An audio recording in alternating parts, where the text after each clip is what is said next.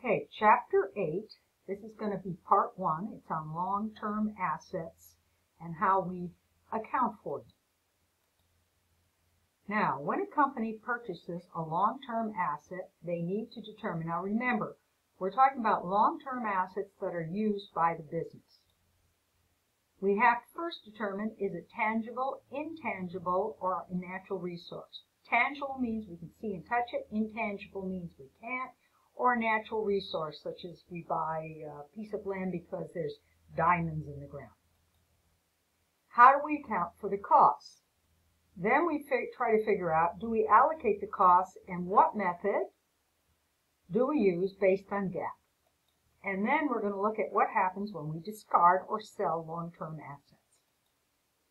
Now first we have fixed assets. These are also tangible assets. Include assets such as land, building, vehicle, desk, and equipment. Now here, something to remember right from the beginning. We never allocate the cost of land. These are also sometimes referred to as tangible assets. We also have intangible assets. Assets that cannot be seen, touched, or held. Include patents, trademarks, and goodwill. And then we have natural resources. Again, this is when we buy something and our goal is to extract it, such as oil, minerals, or coal. Now, the thing to remember is for fixed or tangible assets, we allocate them using a term called depreciation. For intangible assets, we allocate based on a term called amortization. And for natural resources, we use a term called depletion. We're going to focus on depreciation.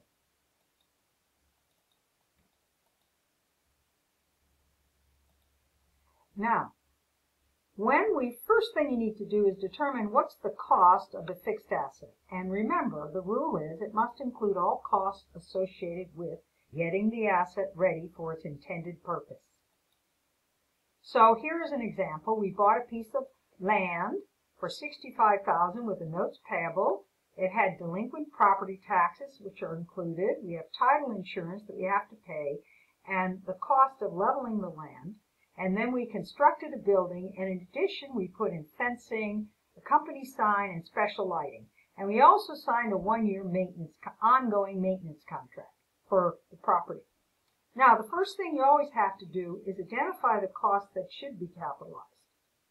These are, when we say capitalized, we're talking about the costs that are going to appear as an asset on the balance sheet. Then we're going to determine what categories they are in, particularly when it becomes associated with land, because you can't depreciate land. So when we look at this, the first thing we'd say is, first of all, the cash and the notes payable, the property taxes, only the delinquent ones, not future ones, the title insurance, and the cost to level the land. And if we're able to sell anything, it would be a credit. That would all go against the land. The building cost would be for the building, and then the fencing, the sign, and the special lighting would be considered land improvements. And then the $5,000 would just be expense, because that's an ongoing expense, and that is not capitalized. So the first thing we did was we put our costs into these categories. The land totaled $314,600, and then we have the land improvements at $59,800. Now, why we separate land improvements from building costs? Because they're going to depreciate differently. Okay, the building is going to be over 20, 30 years, but land improvements probably weren't. They have different lives. So that's what we do.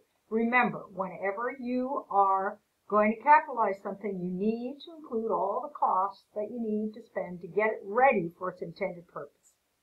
Now let's look at another type of issue that may occur. It's called a lump sum purchase. And it's what happens when a company goes out and buys a whole bunch of assets for a price that's less than the fair market value of what you've received. What we need to do when this happens is we have to allocate the cost based on the fair market value of what was received. And we do this by using a weighted average. We do this a lot in accounting.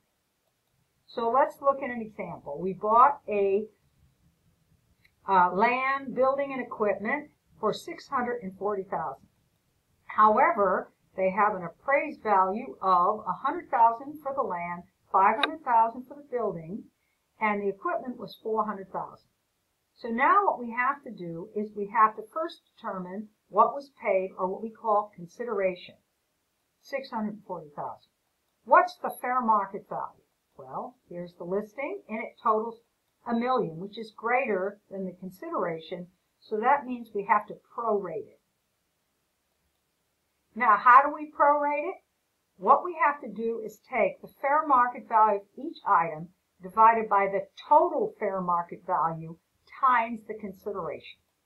So for the land, the fair market value is $100,000 out of the $1 million total fair market value equals 10% times the consideration of $640,000, which tells us the land is going to be allocated $64,000 of the $640,000.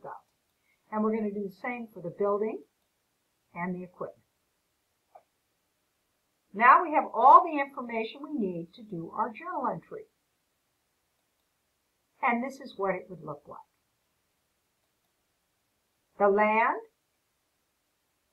would be $64,000, the building would be $320,000, the equipment, and then of course we said it was a notes payable, and we would credit that. Now that concludes our first part of 3 parts for Chapter 8.